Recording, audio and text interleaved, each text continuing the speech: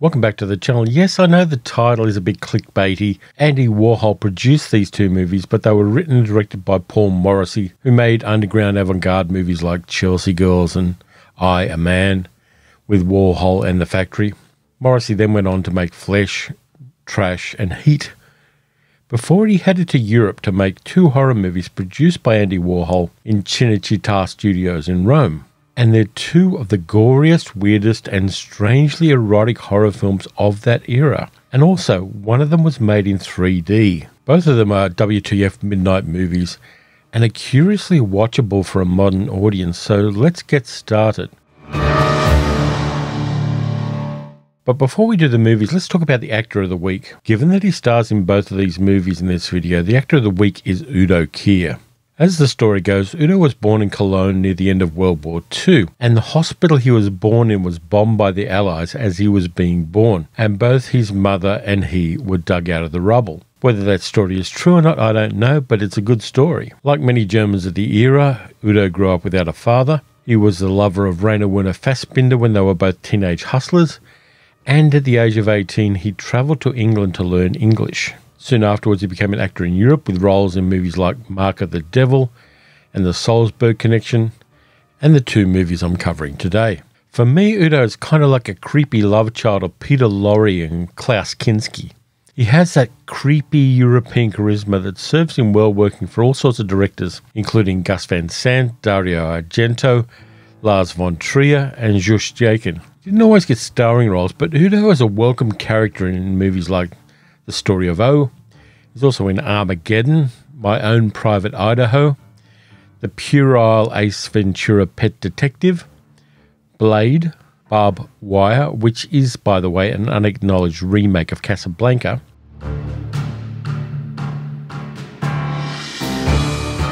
the silly Iron Sky movies, Johnny Mnemonic, Shadow of the Vampire, Nymphomaniac, and Downsizing. Udo seems to cross easily between serious movies, cult movies, and genre films. As he matured out of being the romantic lead, Udo Kier never lost that intensity for which we know him. He has a unique style that has seen him through a cinematic career covering half a century. There's nobody in cinema quite like Udo Kier. He's a one-off. So let's get on with the movies. 3D movies are a particularly odd subset of cinema. I've never seen a 3D movie which significantly added to the film by having things jump out of the screen at an audience. They're a distraction rather than an enhancement. For someone to make a 3D movie full of blood, guts, and obviously fake bats,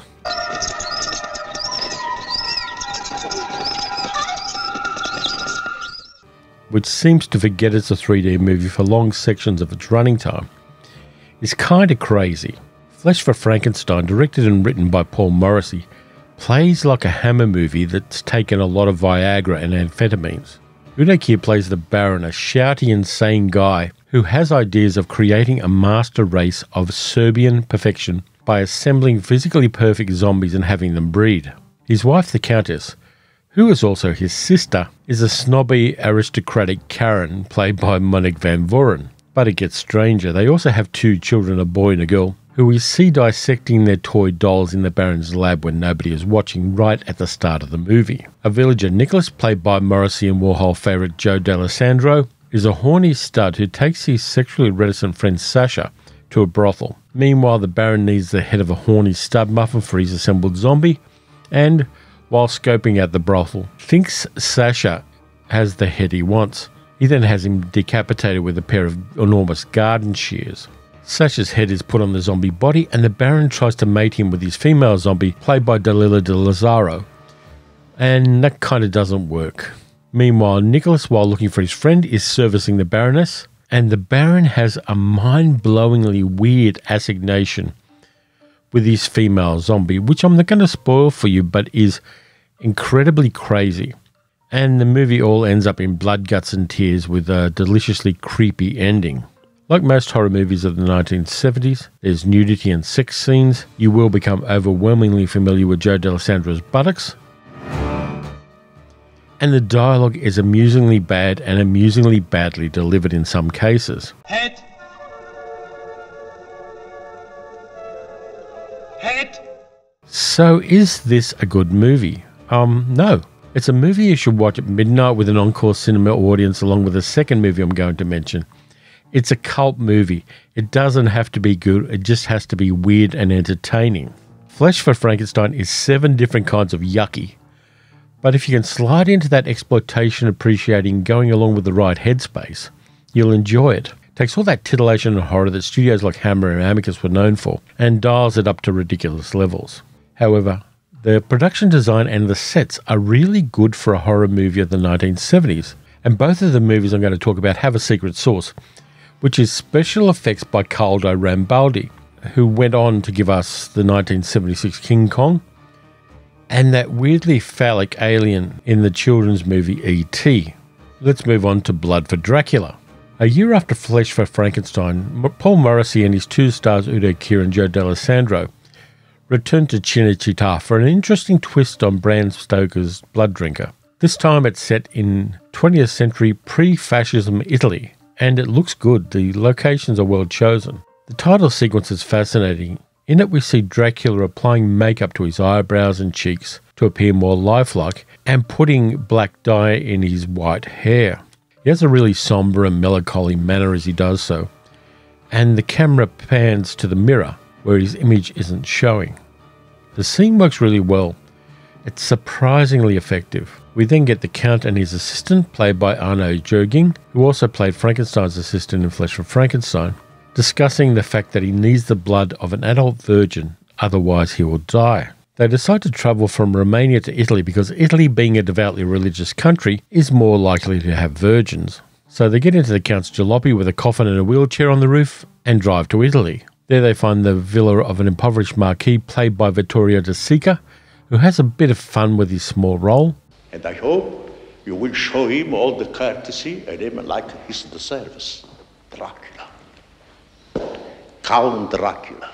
He lives in the villa with his wife, their maid, his 3 attractive daughters, and a surly, horny communist handyman, played by Joe D'Alessandro. Mario, the handyman, is servicing 2 of the daughters, and we see that in some detail as the movie progresses.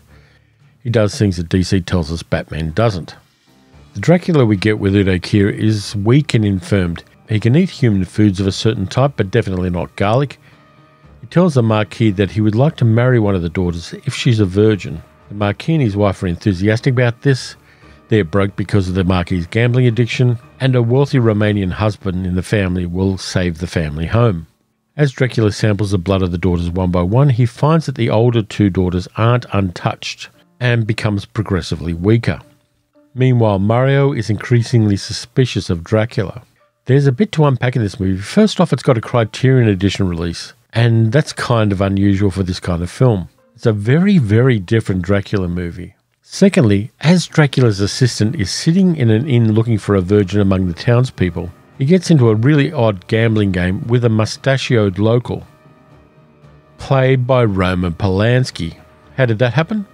The Dogturd was making a movie at a nearby set on Cinecittà and asked to do a cameo in Blood for Dracula. Moving along from him, the movie is interesting because as things progress, a question came up to my mind on who is worse, Dracula, who is portrayed as a pathetic and infirmed individual just trying to survive, or the muscled, horny, politically didactic and sexually abusive Mario?